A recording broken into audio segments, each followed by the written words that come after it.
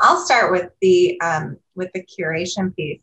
So at RASA, what we allow people to do is identify sources that produce content relevant to their space and pull that all in and send it out via newsletter. But it's not just about newsletters, and it's not just about sending out through email. It's about identifying what is the most relevant content in the space, and you being the authority that pushes it out. Because ultimately, what we find is that if you're sharing relevant content to your audience, whether you produced it or not, people are going to remember who shared it with them, and not necessarily the author and what site it pointed to. So they instead see you as the authority who's the most on top of what's going on in the space, the latest news. So being able to use tools to identify what the breaking content is in the space is super important. Yeah, I think about Associations Now newsletter that I get every day, and all the great content there that comes from a bunch of different sources there. And I also think about the amazing Sidecar newsletter. For those of you who don't know, Association Success is now Sidecar, and they have a really great newsletter with a lot of curated content around things that association folks. Yeah, they do a great job.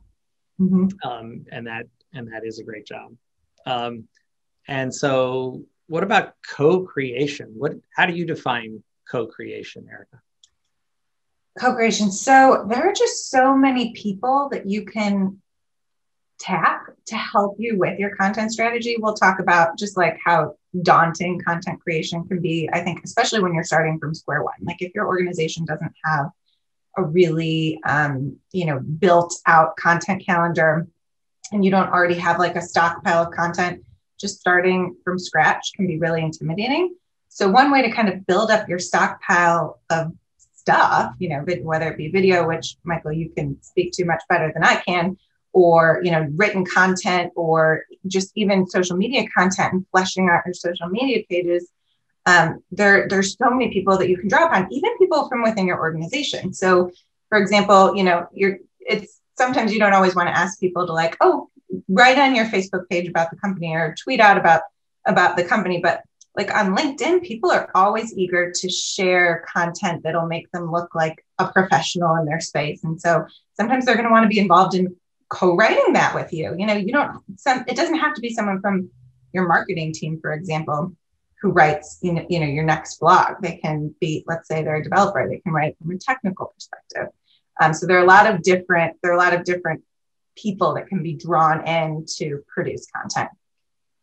Yeah, exactly. I think, for associations in particular, you have such an advantage because the practitioners of what your whole association is about are your members. And mm-hmm. So inviting them to share their lived experience in the profession or the trade that they're in is really powerful. And so, and that's at Gather Voices, we help associations and other organizations collect video content from their members and other constituents. And the thing that is amazing is that works on two levels. That's really interesting. So when you ask your members to make content for you, in our case, videos, that content becomes valuable, right? That you can use on your social media, on your website and the like. But one of the things we're finding is just the act of asking people for their own experience connects them in a stronger way to your organization.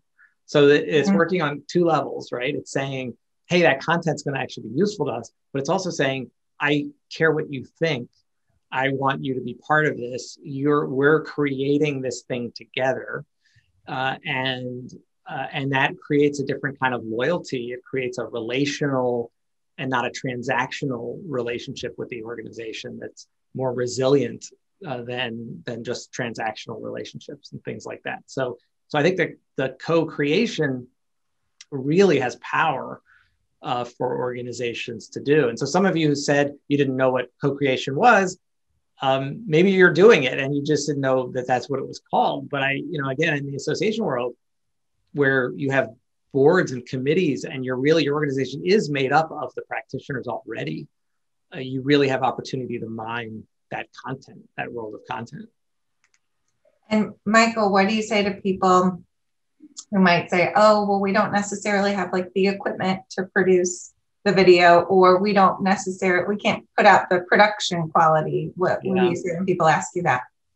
Yeah. And I think, when I started the agency, when I started C3 Communications years ago, that everything we produced was super high quality. Everything, you wanted to have that blue background, the perfect lighting and all of that. And what's happened over the last few years is that the more polished something is, the less trusted it is, which wasn't true years ago. But today people don't trust brands and organizations the way they used to, and they much more trust their peers.